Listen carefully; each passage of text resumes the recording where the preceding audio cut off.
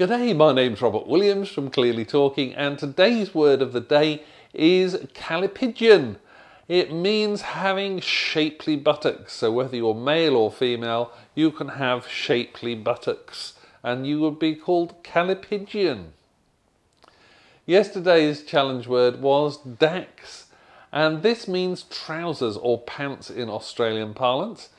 And you can have Trackie Daks, which are the sort of trousers that you wear on the sports field. A lot of people wear them at home to relaxing because they're very comfortable. So Trackie Daks. You can also Dak somebody, which is a little bit of kind of college humour. They go up behind people and pull their pants down. Perhaps not something you would want to do in the office. Today's challenge word is earbashing. Now, what is an ear bashing, or who do you do an ear bashing to? Those are good questions to ask yourself as you think about that over the weekend.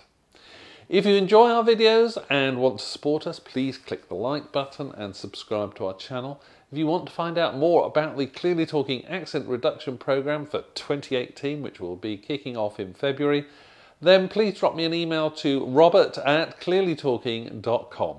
And of course, you can always leave a comment down here. Have a great weekend.